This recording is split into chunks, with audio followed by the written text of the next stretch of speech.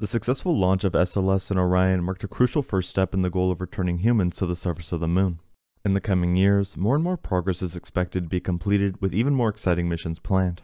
This includes help from various contracted companies such as SpaceX with the Starship Lunar Lander. Recently, NASA gave an update on the exact plan for Artemis II and Artemis III. Here, they went more into detail regarding the operations of the lunar Starship and how that plays into various upcoming missions. As Starship prepares for its first orbital test flight, expected to happen in only months, these future dates become more within reach and realistic. Around half a century ago, humans stepped foot on the moon and left for the last time. This time around, NASA is determined to not only land on the moon again, but set up a more permanent human presence. An ambitious goal that requires an immense amount of infrastructure and collaboration. Here I'll go more in depth into Starship's upcoming role, the overall Artemis II and III plan, what to expect in the future, and more.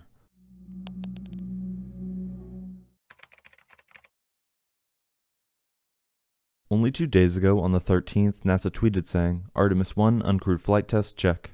Artemis 2, astronauts fly around the moon. Artemis 3, astronauts land on the moon. With Artemis 1 successfully completed, we are working to send humanity to the lunar South Pole region for the first time. Back in April 2021, NASA selected SpaceX to continue development of the first commercial human lander that will safely carry the next 2 American astronauts to the lunar surface. Specifically, NASA selected SpaceX to provide the human landing system that will transport Artemis III astronauts from Orion in lunar orbit to the surface of the moon and back again. SpaceX plans to use a unique concept of operations to increase the overall efficiency of their lander. After a series of tests, SpaceX will fly at least one uncrewed demo mission that lands Starship on the lunar surface. When Starship has met all of NASA's requirements and high standards for crew safety, it will be ready for its first Artemis mission. Before the crew launch, SpaceX will launch a storage depot to Earth orbit. A series of reusable tankers will carry propellant to the storage depot to fuel the human landing system. The uncrewed Starship human landing system will then launch to Earth orbit and rendezvous with the storage depot to fill its tanks before executing a translunar injection engine burn and traveling approximately 6 days to NRHO, where it will await for the Artemis III crew. From hundreds of potential orbits, NASA selected NRHO to achieve long-term Artemis goals. NRHO will provide near-constant communications with Earth and access to sites all over the moon. Because it is gravitationally balanced between Earth and the moon, the orbit will maximize fuel efficiency. On future missions, NASA and its partners will assemble the Gateway Lunar Space Station in NRHO to serve as a hub for Artemis missions.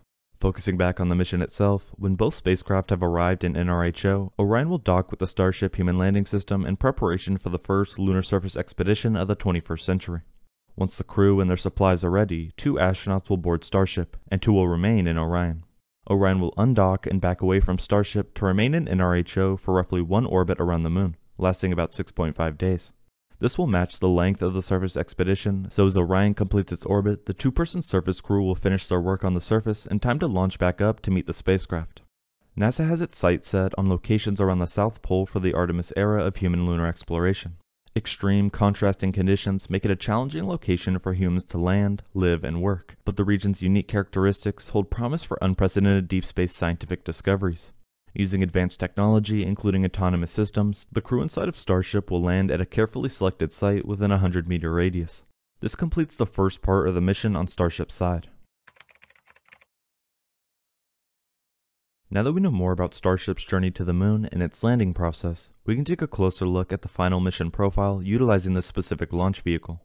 NASA highlights that after touchdown, the surface crew's first task will be to ensure all systems are ready for their lunar surface stay. Then they will rest, eat, and recharge for the first full day of the expedition. During their time on the moon, the astronauts will do scientific work inside Starship and conduct a series of moonwalks, exiting Starship to explore the surface. The astronauts will don advanced spacesuits, exit through an airlock, and descend on Starship's elevator. NASA has selected Axiom Space to provide the Artemis III surface suits and spacewalk systems. These suits will give the astronauts an increased range of motion and flexibility to explore more of the landscape than on previous lunar missions. During their moonwalks, the astronauts will take pictures and video, survey geology, retrieve samples, and collect other data to meet specific scientific objectives. The view from the lunar South Pole region will look very different from the photos taken on Apollo missions in the moon's equatorial region. The sun will hover just above the horizon, casting long, dark shadows across the terrain, which the crew will explore using headlamps and navigational tools. The information and materials collected by Artemis III astronauts will increase our understanding of the mysterious South Polar region, the moon, and our solar system. Mission control teams on the ground will be in contact with the crew as they relay what they see, hear, and feel. Through mission coverage and the ability to send high-quality images and video to the ground with advanced communication technology, they will be sharing a unique new human experience with the world. When their surface expedition is complete, the 2 astronauts will lift off from the surface of the moon and head back to NRHO in Starship to reunite with their crewmates in Orion. After docking, the crew will spend up to 5 days in orbit, transferring samples between the vehicles and preparing for the journey back to Earth. When they reach the optimal NRHO departure point with all 4 astronauts back in Orion, they will undock and ignite Orion's engines, slinging the spacecraft past the moon and allowing it to coast toward Earth.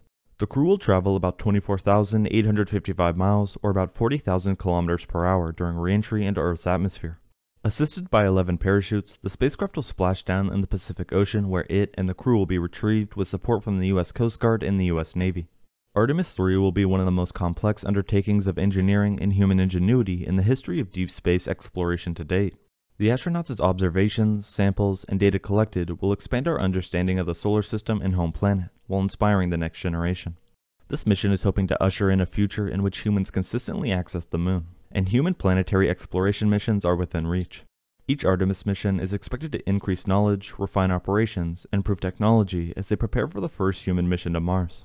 As partially mentioned prior, around a year ago, SpaceX was selected by NASA for the Human Landing System contract. The firm fixed price, milestone-based contract total award value is $2.89 billion. SpaceX's HLS Starship, designed to land on the moon, leans on the company's tested Raptor engines and flight heritage of the Falcon and Dragon vehicles. Starship includes a spacious cabin and 2 airlocks for astronaut moonwalks. The Starship architecture is intended to evolve to a fully reusable launch and landing system designed for travel to the moon, Mars, and other destinations. Right now, Starship is making impressive progress toward its first orbital launch attempt. Just over a week ago, on January 7th, Elon Musk tweeted mentioning, "We have a real shot at late February. March launch attempt appears highly likely." This was referring to a possible upcoming launch date for the Starship test article. Starship is the fully reusable spacecraft and second stage of the Starship system. It offers an integrated payload section and is capable of carrying passengers and cargo to Earth orbit, planetary destinations, and between destinations on Earth. The first stage, or booster, of the next-generation launch vehicle has a gross liftoff mass of over 3 million kilograms and uses subcooled liquid methane and liquid oxygen propellants. The Starship payload fairing is 9 meters in diameter and 18 meters high, resulting in the largest usable payload volume of any current or in development launcher. This payload volume can be configured for both crew and cargo, something we can look forward to seeing in the near future. NASA is hard at work preparing for Artemis II and III now that Artemis I has been completed. With these future missions comes help from contracted companies such as SpaceX with the addition of the Starship Human Landing System. In the coming months, we can hope to see a successful first orbital test flight of this vehicle as it continues to make history. We will have to wait and see how it progresses and the impact it has on the space industry. Thank you very much for watching.